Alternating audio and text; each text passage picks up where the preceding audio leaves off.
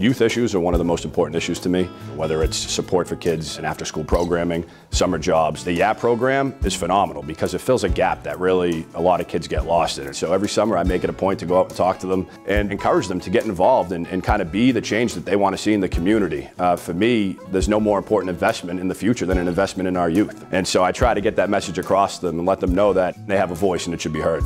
APAC is on the front lines in helping the folks who need help in East Boston, and I work hand in hand with them on a whole host of issues. I really look forward to continuing our work together, and I really appreciate the recognition.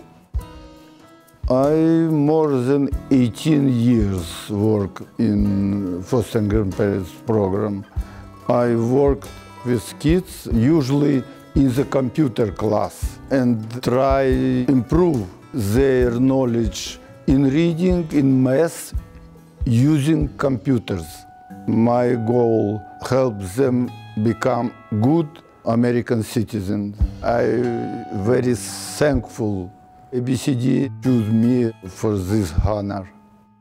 I have a 5-year-old daughter. We moved to Boston with my sister, and then we heard about this program, Head Start. I wanted to get involved with the program because of the opportunities that I heard that there were for parent involvement and engagement. Involving myself with the parent activities and the Policy Council board was really big for me because I experienced a lot in my childhood. It really made me have a lot of interest and passion towards other families and children. So if I can be a community hero and spread that knowledge, I'm going to do that.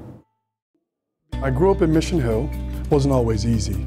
I was introduced to ABCD when I was about 14. I was able to get a job because that was the big thing in the neighborhood. I got involved with Parker Hill Fenway because of my connection with ABCD as a youth.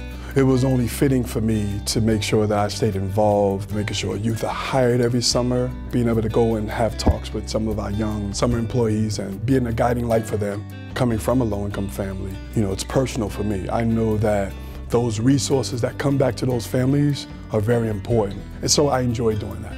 I'm honored. I'm from Haiti. I came here for medical treatment. I learned about ABCD and they told me that it's just like helping high school students to stay in school. I got the feeling that I want to try that, and then I did. They work smart. I learned a lot from them about like how to be professionals with coworkers. The one thing I really learned about it that will definitely stay with me forever is that you are not too young to make a difference. My hope for the future is to be an activist for burn survivors like me and then encourage them that no matter what, they are beautiful, they are like shining stars. My sister Janet McNeil was a caring person, born in public housing. My sister got involved in APAC because she always wanted to know what was going on in the community. What do they need? What kind of fundraisers? Like when she worked at the Tynan School, she got involved in because she loved reading to her kids. She just realized that really helps them. She really enjoyed after school reading to them, and she said they loved it, she loved it more. I'll say it's the biggest honor she would ever get because it came nominated by people she worked with that realized how much she really did, and I just want to thank ABCD for it.